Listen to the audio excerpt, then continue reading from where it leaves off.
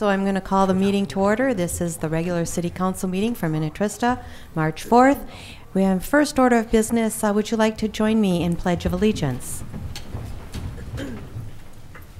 Pledge allegiance to the flag of the United States of America and to the republic for which it stands, one nation, under God, indivisible, with liberty and justice for all.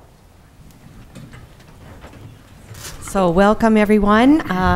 Also for those of you that are watching on YouTube later on. So first I'm going to start with some introductions and also a brief reminder that if you have cell phones or electronic devices, please put them on airplane mode or on silent so that they don't disrupt the proceedings here this evening.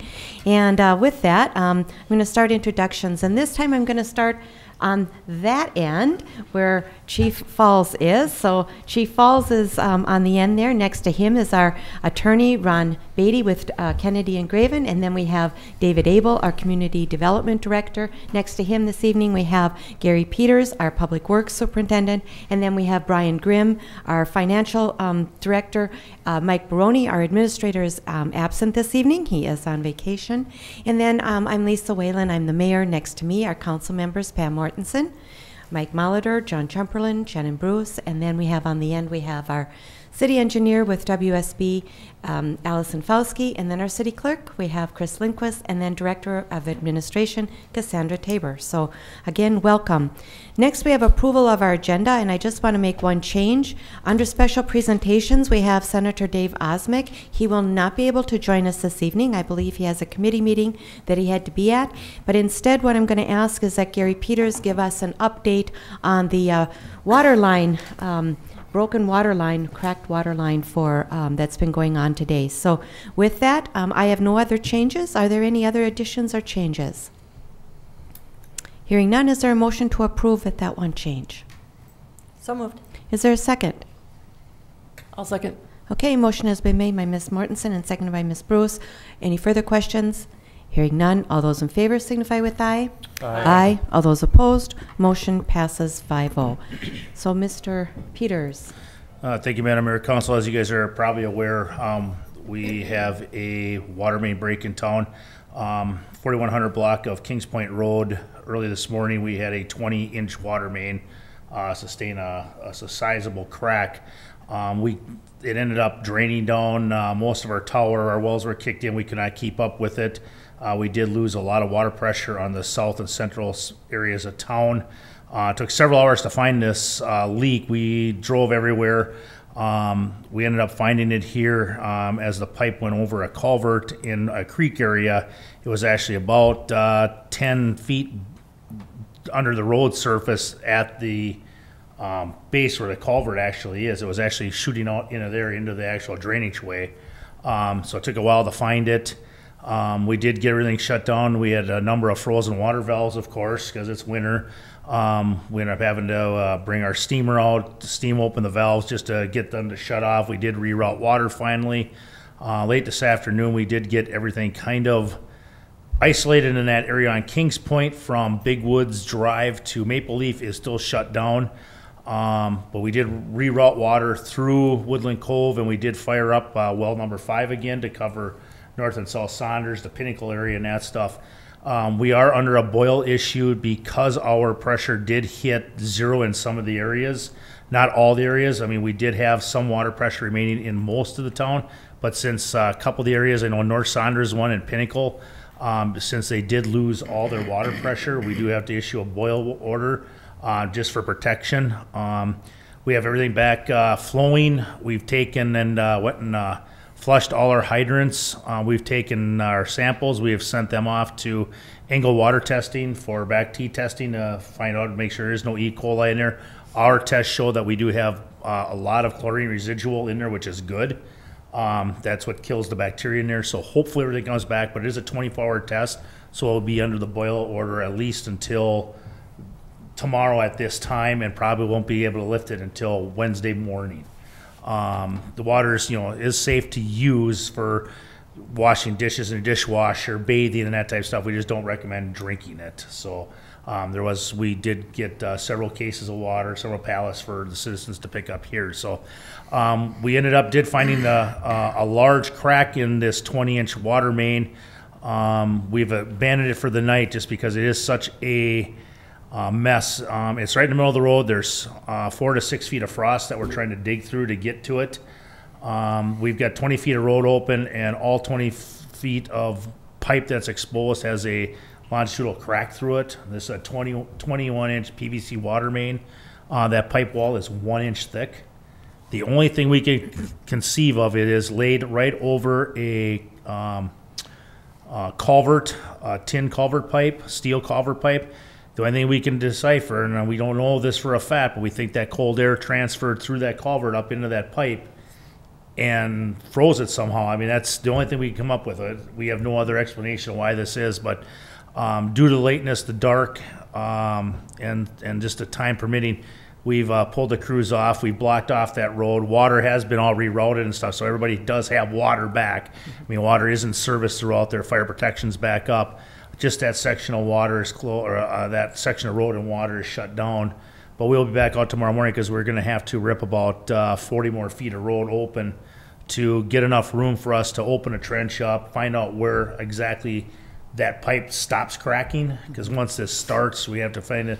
And once you find the end of the crack, you have to go about 2 to 3, almost 4 feet beyond that, so you don't carry it off.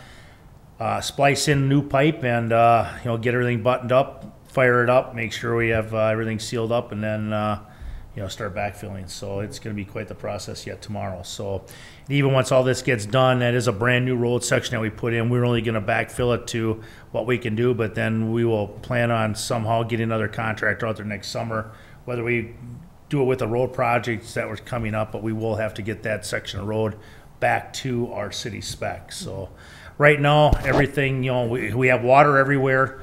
Everybody is in service. Like I say, the boil protection hopefully we lift it Wednesday morning, but as for right now, we solved the issue. I mean, it unfortunately just took that long to find the pipe, the crack in it, and that's what's the faster you can find it, the better off you are. But in this case, it actually helped us because it did alleviate some frost there. But like I say, we got 4 to 6 feet of frost to dig through tomorrow for about 40 feet, and it's going to take a while. Okay. And the boil order is just a precautionary, as actually mandated by the health department? Correct. We notified them right away since we do lose pressure. What that does is, it happens in a lot of older cities, a lot of older piping, but you can pick up E. coli bacteria that from the particles laid in the pipe. Pipes aren't always perfectly clean. Ours, being that it's brand new in the area, we're pretty confident. We do have a lot of chlorine residual that popped up right away when we fired the system back up. And we always inject chlorine and stuff and fluoride with it to help kill that bacteria. That's the main purpose of it. But yes, we have to issue that boil order. We have to get it off-site tested, okay. So it's a 24-hour bacteria test. We've been working with Carla Peterson and Brian Noma at the Department of Health. We've been fielding questions here. They've been fielding questions down there for us, and just to make sure everything's clear cut for citizens and stuff. So we've had some big concerns. We've helped try to alleviate some of the issues with people that they've had and stuff, and kind of calm their fears and stuff. It's a weekly occurrence at least this time of year. I mean, all through the winter. I mean, this happens all over. Just today alone, there was in our area there was at least that we know of, including our 7 different water main breaks. I know Mound had several. Mound is working on their 3rd one in 2 days. Wow. Winstead had one. New Germany had one. Waconia had one. Norwood Young America. So I mean, it happens. I mean, we just happen to unfortunately hit a major line that causes boil orders. So not everybody has to have it, but I mean it's like Carla said, it's almost a weekly, bi-weekly, weekly occurrence. Several of them a week sometimes. It's just nature of the beast. Let's hope this is the only one. I hope so. This was a bad one. Yeah. All right. Thank you, Gary. Any questions? So, Gary, do we have our crews on there, or do we have? We have our crew, and we have Pride Excavating helping out. They've got the trench box and that type stuff. So, but we do have we are loading our big hole up to help them rip frost tomorrow. It's such a long process. That's what takes forever. Once you're down there and you can dig by the pipe, it's pretty easy. But it's getting through that 4 to 6 feet that just takes hours. I mean, you're jackhammering.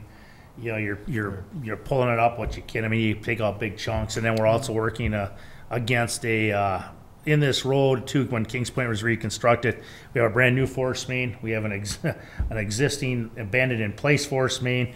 We have our new water main. We have an abandoned gas main right there, and we have fiber optic that we're all kind of working around. So it's a very tight corridor to work in. If the new gas line, thank goodness, is way away, but it's a tight corridor to work in. So you really have to be careful what you're doing around there so you don't rupture anything else. Yeah. So you were mentioning the possibility that the culvert may have caused it because it was too close? Correct. For, not immediate, but for a longer term solution when this summer when we rebuild, any possibility of relocating either? No, what we're going to do is we'll be insulating over it. We went down and actually picked up a bunch of sheet insulation. So what we're doing is once we get that exposed, we'll be putting that insulation, several layers, if we can, as many as we can, over that culvert between that and the pipe, and then we will put it over the pipe too, and for that span in there, just to try to give it a little bit of insulation cushion in there. Once we embed that all in the sand and stuff, hopefully hopefully it never happens again. Knock on wood, but you never know. I mean, it's just luck of the draw that it is that. But like I say, thank goodness it was in a spot where we could isolate it and get it around. So. Okay, thank you for that update, Gary. So next, under special presentations, we have a fourth quarter year-end financial update. Mr. Grimm? Yes, thank you, Madam Mayor and Council. And I do want to, I guess, echo or maybe even just state that I think Gary did a great job today of being, very proactive and worked with Cassandra, other staff, obviously that outfielded calls, and Angie, Don, and Isha, they did a great job of trying to get out the information out to the residents, and I want to thank them for that. So as far as the fourth quarter financial update, so that's in your packet starting on page 3, and I think I know, from my perspective, it's good news. I think we had talked late in December or even November, December that we knew the building permit revenue was coming in better than we thought, and I think that just kept coming in during December. So as you even better than what we thought. So if you look at the memo on page 3, I guess just hitting the highlights. So our general fund revenues ended up coming in about $240,000 better than budgeted, about 105% or 5% better. Almost all of that, about $225,000, was the building permit revenue, which came in closer to, it's like 880 some thousand versus we had, we had been seeing 650 to 700,000 the last 3 to 5 years, and that just really we had some big valuation, big dollar permits, etc., that really pushed that number up. As far as expenditures, we basically came in at a little less than 99% of our budget, so about 70,000 less in total than what we had budgeted, and almost a $5 million budget, 4.9, up there, So, and I referenced there, most departments came in at or slightly less than budgeted expenditures. So ultimately, instead of, we had budgeted to spend down roughly $360,000. With those results, we're basically at about $52,000 spend down, so almost right around $300,000 better than what we projected, about $225,000 on the revenue, or $240,000, and then $70,000 on the expenditure side. So, and then I guess a question you might have is, well, how does that affect our overall general fund balance? And I think we are budgeted to spend down to about 50% at the end of this year, 49.50, and I think we're now going to be more in the mid-50s as far as when you look at a fund balance of about 2.8 million versus 5 million of budgeted expenditures. So just to give you, I guess, a context of where that puts us financially, looking forward to future budget years in this current year, etc. So I think everyone saw probably in the packet, as far as I did include a summary page with each of the revenue and expenditures, sort of breaking it down by some of those major categories: property taxes, permits, intergovernmental on the revenue side, and then on the expenditure side, some of the general government, public works, public safety, etc. there. So I don't know if anyone has any questions on more the details of the report, but I think overall good news. The auditors actually will be looking at the numbers. They're doing their audit fieldwork this week, so I don't envision anything really changing. There could be some slight adjustments if they see something that should be changed from between funds or something or whatever, but everything should be booked as far as all our receivables, payables on the full accrue, or I guess on the accrual basis of accounting. So I think I'll just open it up to council. Any questions? Always good news that we didn't dip into our reserve as much as we thought. Again, we're kind of watching that reserve fund balance. Want to make sure that we're somewhere in that 45 to 50% range. So that's good news. Okay. I talked a little bit to Mr. Grimm about the different funds that we have on page 12, and Mr. Abel was kind enough to send me the rules around the tree replacement fund and how that fund is to be used and what it can be spent on. And I was just noticing, and there's a lot of money in the tree replacement fund. That's $360,000 that we might want to consider having a work session to look at that fund. Actually, I have that on my council reports to talk about. So, okay, yeah. And the other fund that I was talking to Mr. Grimm about was the cable fund. There's $208,000 there. So there's some money sitting in here that I can't imagine that we're going to spend $360,000 on trees. No. That we ought to look at figuring out how to use that money beneficially for the city. Right. No, those, and I have that on my notes under council reports, so we're on the same page there. Excellent. So, okay. All right. Yeah. Any other questions? Yeah, pretty much page 12 there is the cash investment total in each of the respective funds that is included each time with the quarterly reports. Yeah. But good points, good questions. Okay. All right. So any other questions? Otherwise, we'll move on to our consented. We don't have anybody signed up under persons to be heard, so we'll move on to our consent agenda items consisting of A through H. Approve our work session meeting minutes from February 19th, 2019. B is approve our regular meeting minutes from February 19th, 2019. Approve our closed session meeting minutes from February 19th, 2019. And also a resolution to approve claims. E is approve a resolution for a setback variance at 1105 County Road 19. F is a resolution to approve the 2019-2020 lease for Gale Farm property, and G is accept the resignation of building official Jesse Sikowski, okay. And also H is to accept the resignation of maintenance worker Aaron Rassett. Both of them have accepted positions elsewhere and moving on to bigger opportunities.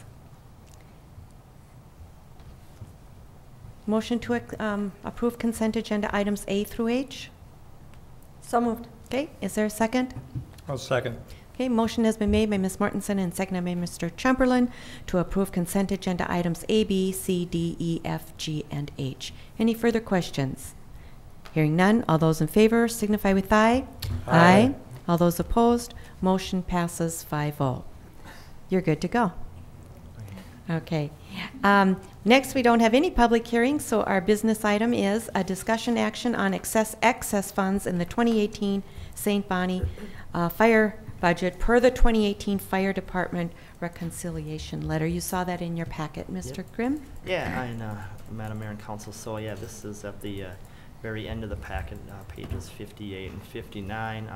The letter that we received from the City of St. Bonifacius is on page 59. It shows that they had a slight, I guess, sort of how we were talking about a positive variance. They had that for the fire budget for 2018 when they reconciled everything. So, per the contract, if it, the reserve fund gets above 10%, they make a decision, obviously themselves as a city, as well as put it out to us in Laketown and Watertown townships, that we can either have our amount of that excess credited against our 2019 amount, or it can go into the reserve fund to be be a little over that 10% to be used for future purchases. So the amount shown on the attached sheet in their packet was $2,096, which the city of Minnetrista's share that was about $1,415. So And I referenced that, we had this in 2017, and at that time, we did make a motion to allow that money to go back into the reserve fund.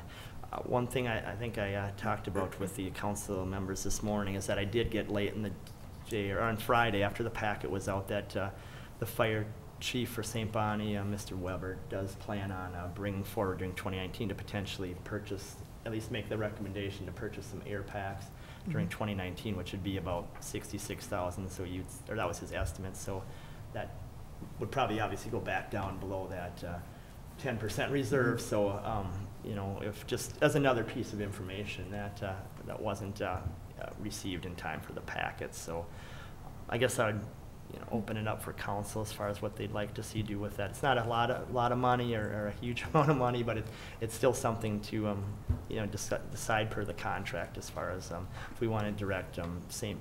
Bonifacius Fire, whether we put that in reserve or want to credit. The council at City of St. Bonifacius at their last meeting is putting, I guess, their share into the reserve or whatever. Just keeping it there. Yeah. Versus bringing it to their general fund or anything. Okay. So. Okay. And it's $1,400, and it's hardly worth even quibbling about. I would just put it back in the reserve fund. I agree. We've done that in the past. Whether we pay for it now or pay for it later, we're going to be paying for those packs, and they're needed too. So if it helps out our fire department, so that's a good thing. So I agree. Agreed. do you want a motion then? Yeah, it would just be Okay. a motion just to that effect, and then I'll pass that on to Ms. Fisk at City of St. Okay, so I'm looking for a motion to agree to leave the $1,415 in the general reserve, or in the reserve fund balance for St. Bonnie Fire Department. So moved. Okay, is there a second? I'll second that. Okay, any further questions or discussion? Hearing none, all those in favor signify with aye. Aye. All those opposed? Motion passes 5-0. So that concludes our business items. We will move on to administrative items, staff reports. Ms. Tabor. Yes, thank you, Madam Mayor, members of the council. I just wanted to provide an update in light of the 2 resignations that were accepted this evening. As you recall, we posted for a building official position. David and I spoke about it. We did receive a candidate, but we're looking obviously to assess more than one candidate, hopefully. So we did extend that through this week. We'll see how that goes, and then we'll assess from there. We did post for a maintenance worker immediately as well. That is open through the 12th. In the meantime, with our building official, David is working with Jack Mullen, who was acted as our interim in the past and has filled in on a seasonal basis as well. So he'll be the acting BO for the city on a part-time basis, and we're working on a schedule with him for that, just to make sure that we're able to continue to serve at a level that we've been known to serve at previously. So just an update as where we're at with that, and I'll just continue to bring those updates as we look for staffing. Staffing in this season of the year can be challenging in general, especially for public works and building official positions. So we'll just look to see how that timeline goes.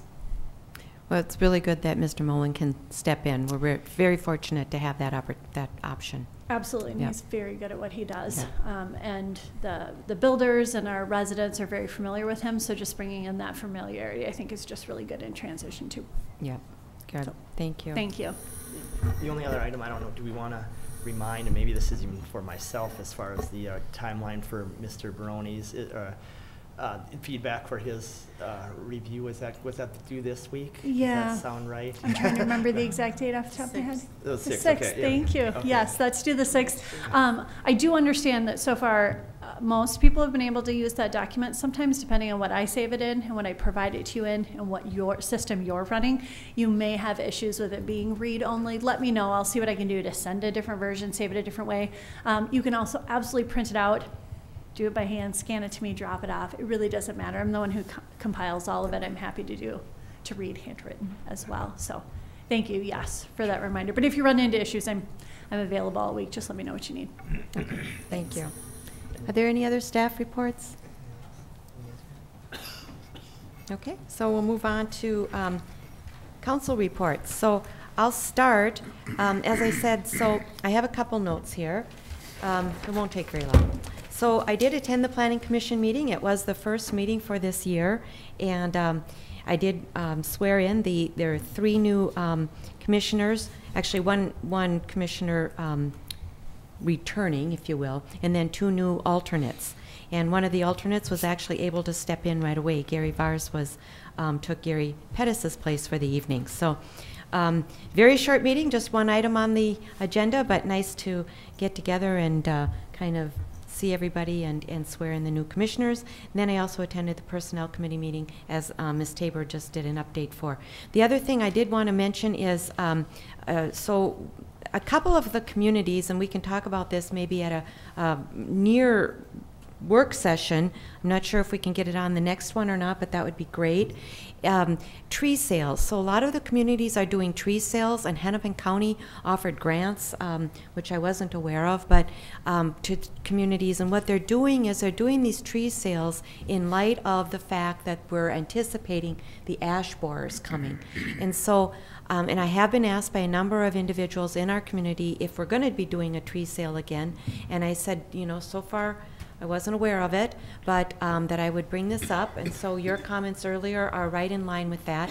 $360,000 is in our tree, or in our environmental fund, which definitely could be used for this planting of trees, and we can talk about where they would be planted and who would qualify and all of that. But I think we should, just having it sit there doesn't do us a lot of good. And I do know we had like $5,000 in our budget for trees this year. I had recommended a little bit higher, but we can change that budget item if need be, because we do have plenty of money there. So anyhow, that might be one thing we could talk about at our next work session if possible.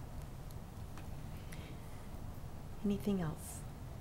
Okay. Staff news? Yes. Oh, I should mention one thing. I'm sorry. Okay, so again, just a reminder, Night with the Community put on or hosted by the Westonka Community and Commerce Group.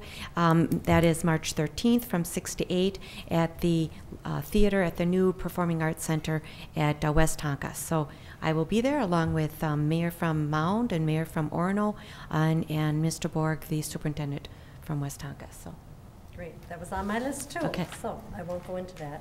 As far as the tree sale goes, I also had a lot of requests while I was out door knocking. So, and I talked about that at the strategic planning meeting. So I'm all in favor of looking into that. WCC meeting, the normal every monthly one, is on the 14th. I will be attending. The pig races are coming along. We are collecting the money. Prices are starting to come in. And we got the contract signed by the owner of the pig races, which I handed in to Cassandra. And I also attended the personnel meeting on the 26th. So that's it. Excuse me. LMCD. LMCD is moving forward with looking at an RFP to study AIS within the lake. And part of that will be a vegetation management plan that is due, proposed to be due by the end of June, which means that the LMCD will not be running its own harvesting program this year. They have the option of potentially hiring private contractors for some of the work. That decision probably would be made after the plan that comes back at the end of June. So that's the current state of where that program is at. There was also a request to modify code to allow a fuel boat operation that's been ongoing for a long time. The applicant has decided to withdraw that, so we're taking that off our agenda at this point. But those are the updates from me. Okay. Attended the Pioneer Sarah Creek meeting on the 21st. A couple of things out of that. One, our Hennepin County advisor, I always have trouble with his name, Jim Kujawa, yeah. it's close. Yep. Is retiring at the end of December. Okay. So in the next couple of months, we'll meet someone as being assigned. That's a minor point. The big point is his title has always been an advisor, but he's been a more hands-on individual, and thusly some of the costs that we might have incurred of dealing with some outside engineering firm kind of did through Hennepin County and at a reduced different cost. So long story short, the odds are we're going to have to be dealing with some engineering firms on some of these projects, and so the budget costs are probably going to go up, and we'll probably see a related part. Or we'll have a big discussion on it at our meeting a couple weeks from now. And our budget preliminary starts in April, so, Right. so we'll have some numbers coming down the pike on that. The other item is the election of officers. Chair, vice chair, and secretary were just continued on by those people that already had them. We were looking for a treasurer, as Mr. Cook is no longer on the commission, and I am now the treasurer, so. Congratulations. Were you absent? Funny how that happened. You absent. Just kind of fell right in there. So that was basically the items. Okay. Thanks.